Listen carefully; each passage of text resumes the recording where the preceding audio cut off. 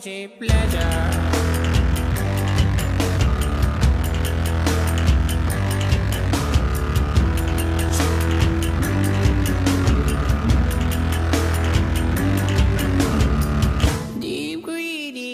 A lot of people ask, like, what's that? Like, why do you have that?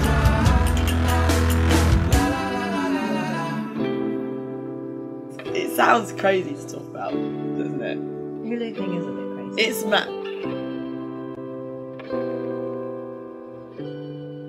Look at all that. It's all as much as you can get on.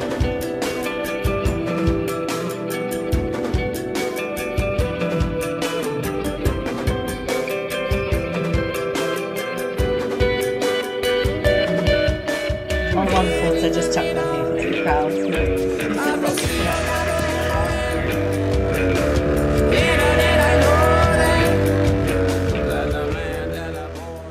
You see, you planted a tree one by one. So you should go out of your way and take care of every tree one by one. My name is Otto Schade. I am an artist.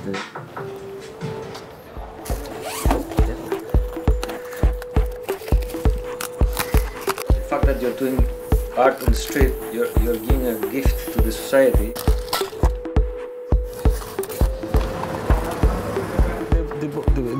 This part here.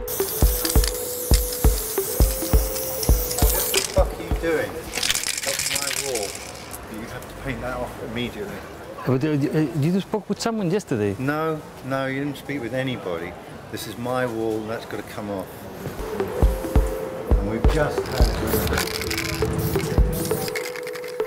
Suburbs, where guys are injecting heroin, the artists start making good art.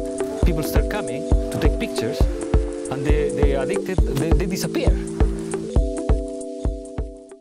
In this religion, I found the answers of all my questions I ever had. Professor Mark Segwick has been studying the growth of Islam in Europe for 2 decades.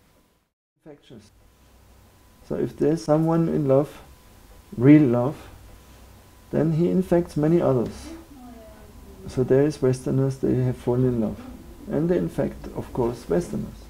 And I saw them, how they treat other people. And I saw that they had wisdom in their heart, you know.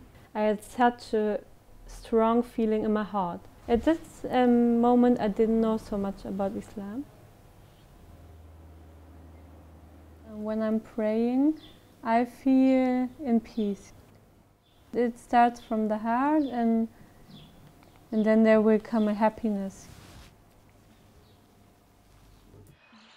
Also ich wurde ja auch angeguckt mit so einem Blick, wie lässt du deine Tochter rumlaufen? Eigentlich nicht, ne? It's not so important who are you anymore.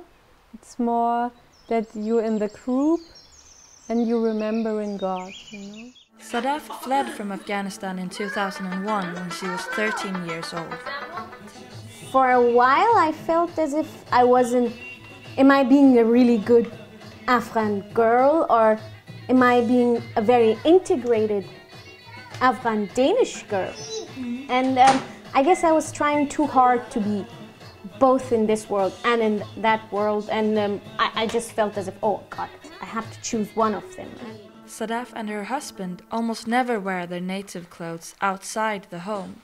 Because maybe some people do it, but I didn't, because just all the people look, so you just shame. So About 15,000 Afghans are living in Denmark. Maybe if I could decide, I wanted to get them more together. Like we have groups where both the Afghan, Danish and Somalian people are represented. But they like to keep close together with their own kinds, if you can tell it like that. In Denmark, they are not like social. They are in the school, you are friend, but outside they don't know you, so it's like this. My name is Marisha Doyle. My granddad was from Krakow in Poland, and he was a freedom fighter. during the Second World War. If you look at the principle, you want probably to forgive, but you don't want to forget.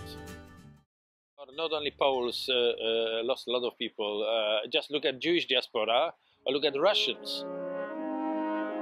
And at the end of the war, a massive amount of Poles didn't have a home to go to, because the eastern territory of Poland, the big towns of Lviv and Vilna, became part of the Soviet Union. Basically, Stalin annexed those territories with full agreement of Roosevelt and, sadly, Churchill.